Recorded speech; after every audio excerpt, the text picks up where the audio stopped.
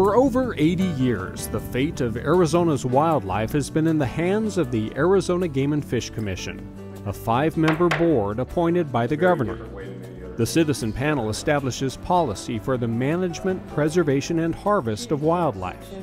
The director of Arizona Game and Fish, who controls all department functions and activities, serves at the pleasure of the commission.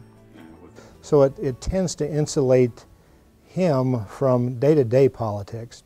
I mean, obviously, he still has a relationship with the state agency as a state agency, but he has the insulation of having the commission, and it's a 5-panel commission. One of the interesting pieces, though, is everybody says it's hard to work for more than one boss.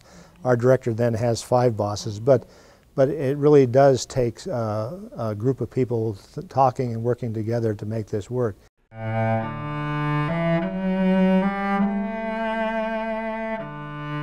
When Arizona became a state in 1912, much of its wildlife and habitat were in dire straits.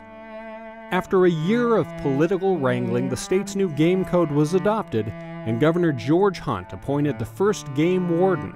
It was then that the fledgling Game and Fish Department began to take shape. Prior to 1929, when the first Arizona Game and Fish Commission was seated, wildlife management was in the hands of the legislature. In 1923, citizens and businessmen who wanted the state's wildlife managed by science and not political whim formed the Arizona Game Protective Association and began to lobby hard for a commission form of wildlife management. 1928, they made a big push for it. The Arizona Game Protective Association at that time was the strongest lobby for wildlife in Arizona, and that was very powerful.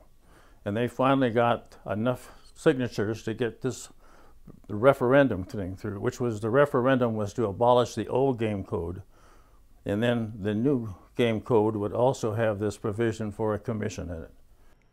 To further limit political pressure on the commission members, it was established that no more than 1 commissioner may be from any one county, and no more than 3 may be from the same political party. Each commissioner serves a 5-year staggered term, and they customarily serve as chairman during the last year of their term. You know, and the final piece that we have is the commission is the only state agency where the public has direct access to the final decision makers. Our meetings are very much in the public eye all the time. They can come, anyone in the state can come and talk directly to the commission before a decision is made. It's really fun to be involved in this process. It may sound a bit cumbersome, but it actually works very well for us. It's allowed the state to manage the resources without doing something stupid. One of the primary purposes of the commission is to keep dumb things from happening. And this is one of the intentions of the commission. We've had people of various interests and so forth, but over and all, they've demonstrated a very high quality of commitment to a wildlife resource. And I think that's true to this day. It's worked very well for us over a number of years. We're unique in the sense also that we manage a diverse group of wildlife and people in our state. One of the things, we have 800 species, a little over 800 species of wildlife that we manage and try to work with and control for the state of Arizona and the people inside the state. And we have everybody from hunters and anglers to the bird watchers, to the outdoor enthusiasts, to the people who just want to have outdoor recreation, trail bikes, off-road vehicles, and watercraft. So we have a very broad range of people and wildlife that we try to manage. But one of the things that I found out is even with all the time commitment, it's where you can truly make a difference for wildlife of the state. I absolutely have been an outdoor enthusiast. I'm a actually consumptive user.